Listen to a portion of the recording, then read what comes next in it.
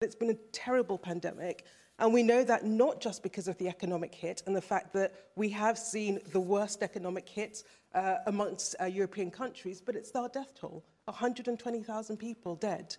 And so we have to learn the lessons. The government absolutely must learn the lessons, but the thing that it did right was recognise that it had to support businesses, it had to support communities, it had to support families.